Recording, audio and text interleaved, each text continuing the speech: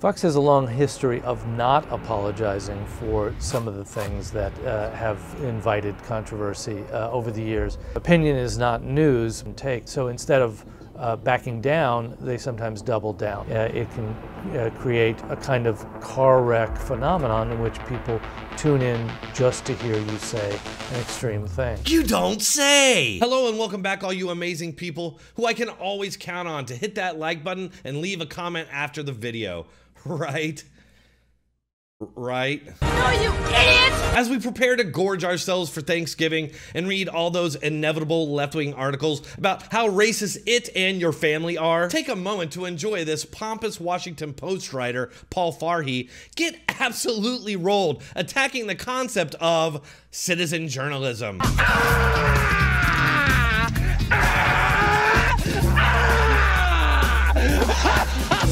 And it's not like we all probably wouldn't agree that citizen journalism does open up the possibility to shoddy reporting. The idea that the so-called pros are any better is provably laughable. You know what else is a joke? Joe Biden's economy, which is why you should check out this free coin offer from Noble Gold. I think it's time to ask yourself, are you new to investing and do you have savings that need protecting? Right now, with the Middle East war, the Ukraine war, and maybe Taiwan very soon, you need a playbook that's safe.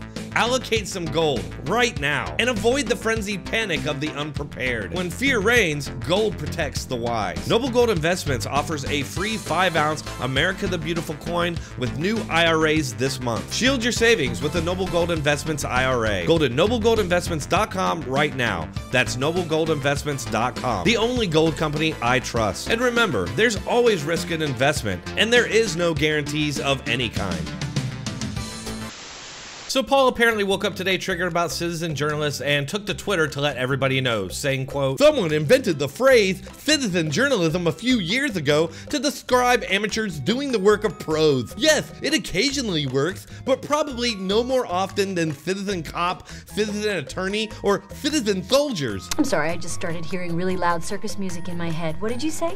Oh my God, are you serious? Yeah, who ever heard of citizen cops, citizen attorneys, or citizen soldiers? So something that I wish that people knew about the DC National Guard is that we are citizen soldiers. And to that point, you saw in the intro that Paul Farhi believes that he himself is an impartial source of information. Except Paul Farhi was a big proponent of the now debunked Steele dossier. In fact, as we know, the Washington Post was one of the biggest drivers of the Russian collusion coup attempt by Democrats, which arguably broke the country and destroyed any hope of a large majority of the country never trusting the media again. Most surprising thing about Clinton's involvement with the Steele dossier, aside from praying for it, is why her campaign didn't make more of it. If this is accurate, put another checkmark next to the Steele dossier.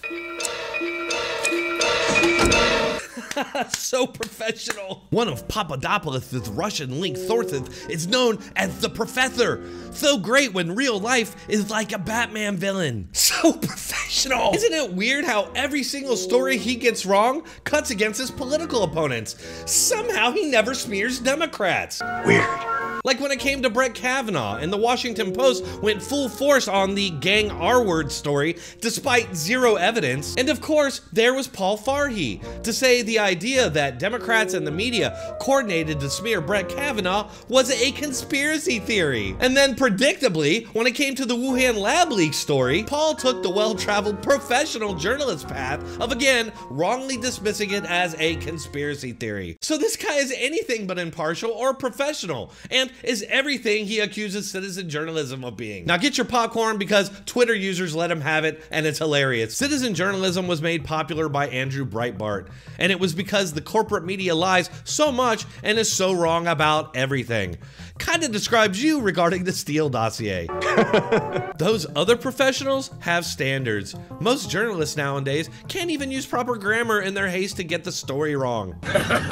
Was a good one. Yes, and as I pointed out many times in the past, every single time the media gets one of these stories wrong, it always cuts against the Republicans, never ever Democrats. Somehow these mainstream media fake stories are never targeted at Democrats, and I challenge anybody to prove me wrong in the comments. Yes, it takes a lot of insular credentialism to get the 2016 election, Russian collusion, the COVID lab leak, and Hunter Biden's laptop so wrong, while simultaneously demanding censorship of those who saw the truth all along. Repent! What? Exactly. I think that about sums it up. When you look at any polls for the last 20 years, trust in media has been plummeting. And at this point, the only group that really shows any trust in the media are Democrats. And if you look on Twitter, his original post is completely ratioed at this point. So maybe we're starting to see a change in the Overton window. All right, folks, I hope you enjoyed that and found it informative. I do plan on uploading a video every day this week, so keep checking back. See you on the next one.